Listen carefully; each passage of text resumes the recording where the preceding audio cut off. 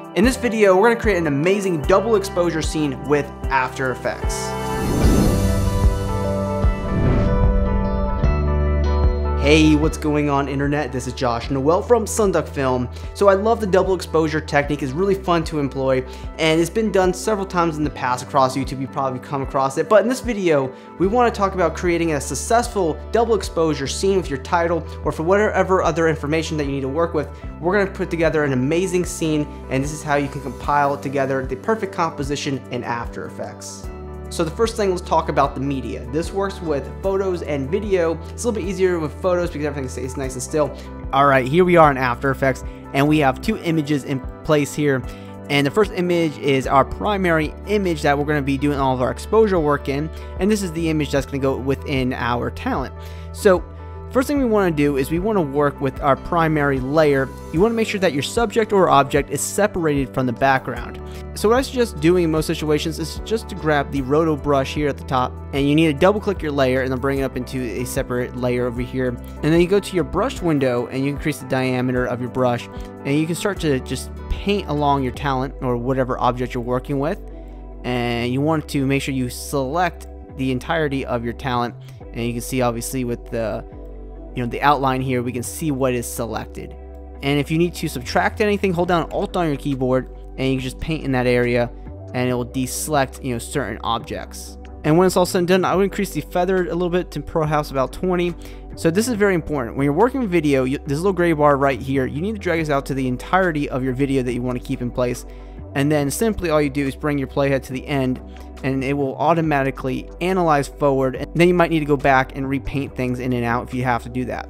Now if you're working with a photo like me, all you need to do is just click on freeze and click on stop once it does one frame. And if you're doing this with a photo, go ahead and pre-compose this layer and call it your image, click OK, and then right click your layer and go to time and click on freeze frame. So now you have the freeze frame of your entire layer like this, and now our talent is cut out from the background without having to use the pen tool. Alright, and now the next thing we want to do is bring in our background. So here it is. Alright, and then I want to grab our background image here and I want to pre-compose it. And we'll call it secondary. And from here, what I want to do is go to the track matte. If you don't see the track matte, just toggle switch the modes until you see it. Set the track matte to alpha matte. And there it is. Our image takes place of our primary image. And then from here, what I like to do is to duplicate our primary image. So go up to edit, duplicate. Turn our layer back on. Grab the pen tool at the top. And this is where I want to start drawing out where I don't necessarily want our secondary exposure taking place. And I'm just going to kind of mask around and kind of keep it to outline for hair. And this is exactly where I don't necessarily want the double exposure to take place. And here it is. Hit Alpha on your keyboard for mask feather and feather it out to about 80 or so. And now we have a little bit of a primary exposure here, and you can be very selective with your mask depending on your image. And if we want to take this even further, depending on your background image, say we have this extra sky here, what if we don't want that, sky in there? We go into our secondary image and we see that our sky is around here. I can just grab the pen tool here, or use the roto brush, whatever you want to use here. And I'm just going to mask around the outline of the mountains here. And my mask is complete, and you can see it's very rough. I didn't do any extreme details in there, and I'm just going to go ahead and feather this one out. Feather out just probably about 40 or so depending on the image. And now we don't see the mountain on top of our image. Alright, now that we have our double exposure in here, we can start stylizing this scene. So we go back and say our talent layer, and if we want, we can say add a color correction tint. We can just do a little bit of color correction here, maybe black and white, just about a little bit to maybe 80%. And then we'll go back into our main comp, and that blends kind of nicely with our environment. So obviously we want to do some animation here with our talent. So what we can do here is grab, say, the secondary layer, hit PR on the keyboard and hold down Shift S to bring up the scale. We can add a keyframe for position and scale. And we can move forward to the end of our animation. I'll say 5 seconds. We can scale this upward if we want, and we can position it down. And this will create just a little bit of parallax. And then what we'll do here, since we have two talent layers, let's go to Layer, New, Null Object. And let's grab both of our talent layers and let's parent it to the null object. Do the same thing, bring up the positioning and scale. Add a keyframe for both of those.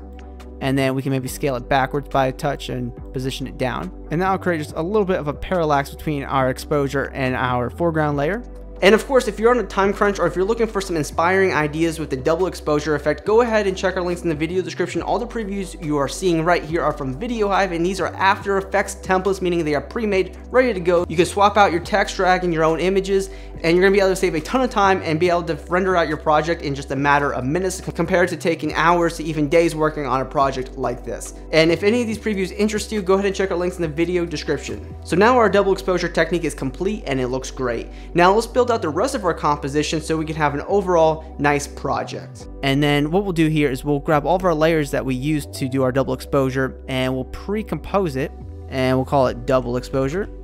And we can maybe move our talent over a little bit, and we can type out some text. You know, we could bring some text in here, so perhaps we're doing some of this double exposure. Totally fine with however we want to say it. We could put it underneath our talent layer, and you can see we can put the layer underneath our talent, which is cool. And what can take this effect even further, I have a metal image here, and just a little texture that we can drop on top of everything. And I can change the blend mode to soft light. And this will create an overall nice texture on our exposure layer. So this is how you set up a nice scene. And now if we want to animate this, we can say grab our talent layer, hit P on the keyboard for position, add a keyframe here, and we can have it slightly move over to the right side. And we can do the same thing with our title here. We hit P on our keyboard for position, and we can just have this one move over from the left side here, so we'll be able to read it as it comes in. So that's one way you can set up a nice little scene here. And if we want, we can use a cool little animation text preset here by going to our folders and use something like evaporate as a preset, and then hit U on your keyboard for the keyframes and grab the offset keyframes, right click them, go to keyframe assistance and time reverse keyframes. So now we have our title and with our double exposure.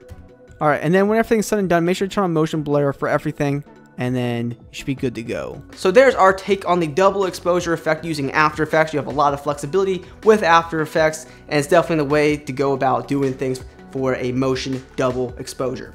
So hope you guys did enjoy this video. If you guys did, be sure to subscribe to our YouTube channel, SonduckFilm. We post 2 post-production tutorials every week right here on this channel. And hit me up on my social media networks. Those links are in the video description. And always be creating.